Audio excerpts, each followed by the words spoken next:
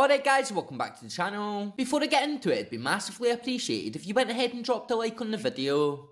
Cheers. So as we all know, we've seen new Rangers player Todd Cantwell make his Ibrox debut yesterday during a 2-0 win against St Johnstone in Glasgow, as goals from James Tavernier and Glenn Kamara was enough on the day to get the job done and secured another 3 points in the league table this campaign. So it's been a hectic transfer window for us in Glasgow, with plenty being said regarding incoming players with not much done in terms of players actually signing, leaving plenty people to believe we need to hurry up and get business done, or potentially miss out on players arriving this campaign, which wouldn't be great after seeing all the hype this transfer window. However, it would be what it is really, and we would just have to move on and accept whatever happens with that. So this news actually comes from ibroxnews.com, who've went on to say, Standard Liège are willing to leave Nicholas Raskin in limbo for 6 months now, unless Rangers can meet their 1 million asking price this campaign. It's also understood that Rangers have had a second bid of 750,000 turned down, after seeing an initial 500,000 offer turned down as well. However, it's believed Standard Liège are determined to hold out for their valuation of the 21-year-old midfielder, who was previously valued at 7 million according to transfermarket.co.uk.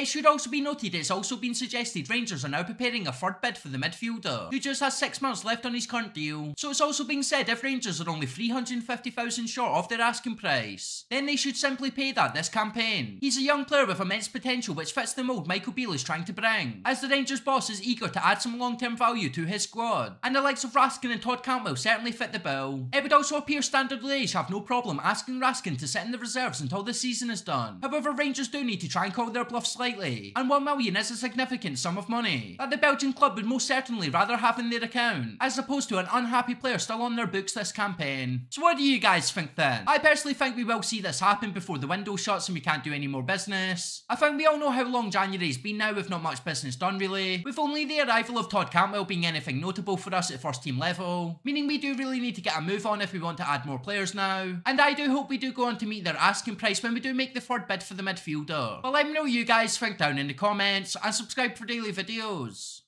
Cheers.